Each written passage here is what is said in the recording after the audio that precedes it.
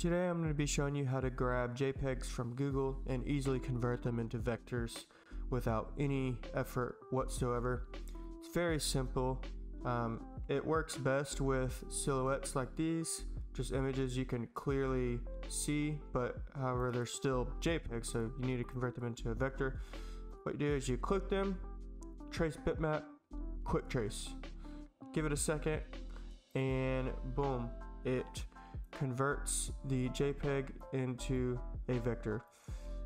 This vector was sitting right on top of the JPEG, but as you can see, there's a background still there. There's a white background right there. So if I just ungroup it, I can delete these backgrounds, and then I have the bunny. Same thing with the butterfly.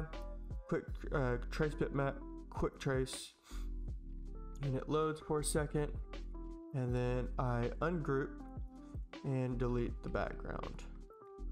Alright, and see that antenna is not attached, so I can weld that to the butterfly, and I have a vectored butterfly.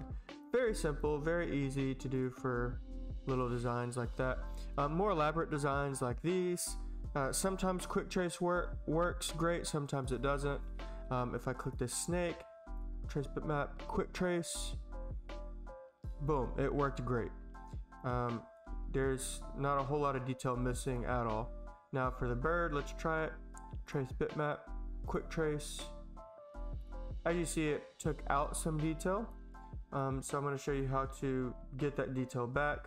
So you see the wings right there, it's missing over here. Same thing with the claws. If we zoom in over here, you're missing a claw. So we can just delete that quick trace.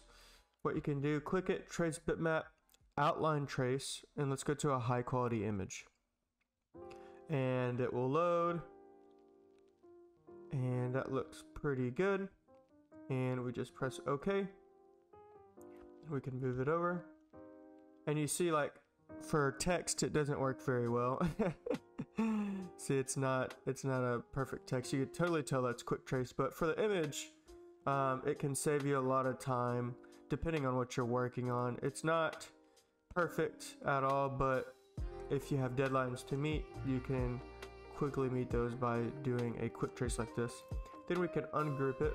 We can delete this bottom, delete any backgrounds that may still be there, and then if you wanted to change the color to blue or whatever, you can easily do that, just like that. For images that have a watermark over it like this one, you can quick trace it, and sometimes the watermark will go away. That does not always happen, so I'm going to show you a high quality image quick trace, so the watermark will still be there. Let's press OK. So you have the watermark. All you do is you ungroup it, and you go in and you delete the watermark, just like that. Now some of the black, like this right here, it's grayed out, or sometimes the watermark will be morphed into the black, kind of like this. All you do is you delete the parts you don't need, and then you weld all the parts you do need together. So like this, if we weld it, we weld it, we weld all these parts together, boom, now it's all a part of the pig. And that's how to easily vector JPEGs in Corel.